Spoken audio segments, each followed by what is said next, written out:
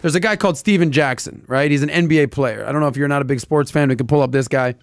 He's got a podcast called All the Smoke. How much smoke you want? I want all the smoke. I want all the smoke, I want all of it. Anyways, here's the story.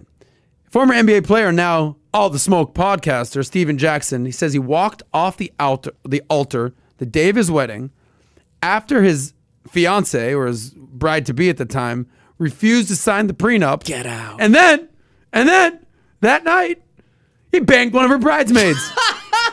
Fuck it. Oh, yeah? No. Yeah. No, Steven Jackson. No. Yeah. Yeah. No. Get into this story. So here's a little save that money story for you right there, ladies and gentlemen. So Jackson, All the Smoke podcast there is. He played 14 seasons in the NBA, made about $70 million. He was a decent player. I don't think he was ever an all-star, but he was a good role player. Played with the Spurs, played Golden State, yeah, little games. So basically, back in the day, early 2010s, I want to say, yeah, he was engaged to what is now this LA basketball wives star.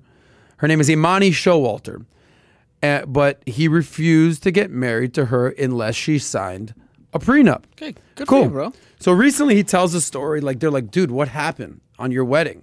Right? He had NBA players there. He had celebrities there. You know how NBA guys do. They're doing their thing. He tells his story. He says he spent $400,000 for this wedding. Like, he should have spent that on the down payment of the house. Yeah, bingo. $400,000 on a wedding that at the last second they called off. Get a load of this story. He says she was dragging her feet on the prenup, wouldn't do it. She was making up excuses. They weren't adding up. Basically, he wakes up on the wedding day, anxiety riddled. Oh my God, what's happening? I'm not sure. Prenup still unsigned. She's still not sure what she's going to do.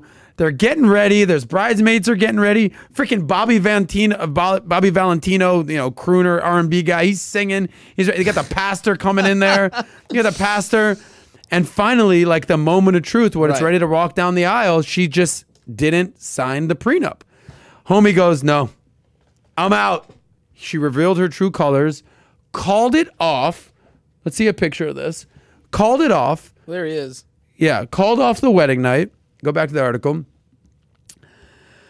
And then he says this. He tells this whole story, and then he drops like the other foot on it. He goes, yeah, on the wedding night that didn't happen. I spent all this money. I did all this thing. I still was gonna party. We obviously didn't get married, so we partied at the hotel. Where they were all getting down. Yeah. And he says, quote unquote, me and the partners were getting ready to go out. The partners. Two of her main squeezes that was with her. Dude. They were with us that night. Wedding festivities. And he goes, yeah, I'm going to keep it funky. I'm going to keep it real funky. I downed one of them. No. I think that's code word for I bagged one of them. I downed one of them. That's a new one. Yeah, it's a new one. I don't think that's the classiest approach, but he engaged in physical intercourse with one of them. Yeah. You feel me? Yeah. And he goes, but that's her friends, though. He goes, that's how she rolls. Dude. Those are her friends. Those are bridesmaids. And he goes, yeah, I did. I banged one of her friends. There it was. Oh, no. He goes, if I'm going to spend $400,000 at a wedding, I'm going to get something back.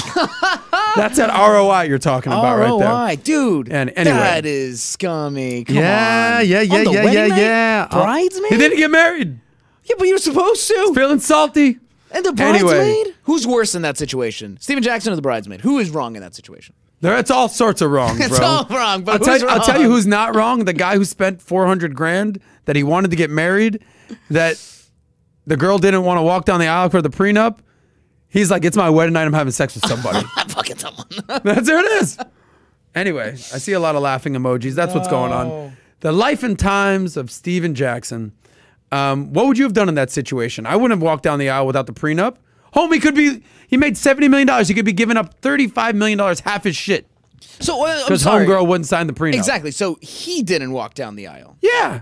Oh, okay, good. Okay, right. She didn't sign the prenup. So I'm not fucking doing. I agree, man. At that level, like, no, it's like, no. This is weird. Like, why don't you want to sign it that badly?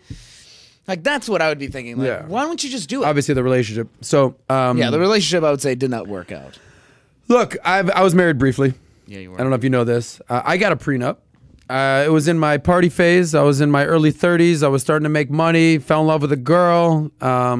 There may or may not have been some paperwork issues involved because she was British. Anyway, we got married real quickly. I said, listen, before we get married, sweetheart, I love you. We're together. I'm going to need you to sign this prenup. Is that how you said it? Yeah. And you know what she said? Yeah. Okay. Sign the prenup. See, that's someone that's like, I have no intention of taking your money, dude. What do you want? What do you want me to sign, babes? Yeah. What do you want me to sign? And anyway, the relationship was ups, downs, lefts, right. We had a good time. We weren't meant to be forever. But the point is this: I was in love. We were crazy. We were in our South Beach party days. I'm, a long way from there. But I was like, holy shit! I've got some money now. This girl does not have money. I know we're in love, but we got whole sorts of things going on. I'm gonna get a prenup signed. Yeah, good for you. Okay.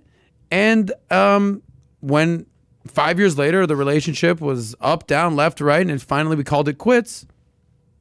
That's it. We amicably. There was no issues. Yep. We had no kids. There was no child support. There was no who's getting what.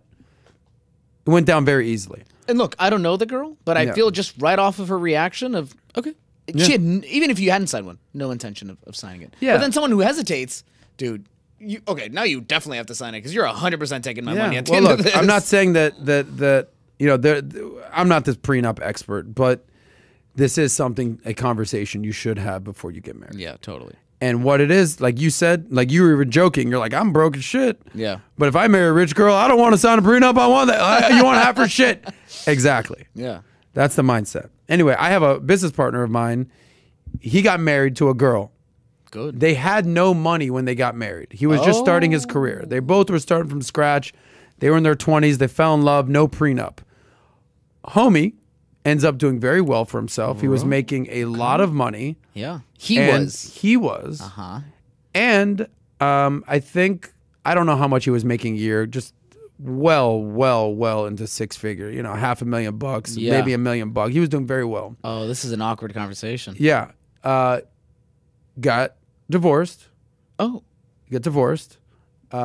She, went after everything or whatever. Half her shit. Of course. He was paying her $10,000 a month. Fuck a month. That. A month. She was getting paid $120,000 a year to do nothing. Now they raise kids. There's families, so respect. I'll get it. You think he's happy? No. You think? Because what they do is apparently they take, I think, like your last 3 years of salary, average it up. So if you're doing really well, not a good time to get to work. I don't know. There's so many angles of that. With so many angles. Yeah, of course. Like she supported him while he was making that money. And then you got to do it for 7 years, 10 years, however long. I think however long you've been married, they cut it in half. If you're married 20 years, that's 10 years. Dude. It's not fun. If you enjoyed that short clip from the Soscast, click here to watch another. Click here to watch the full episode, or just stay broke.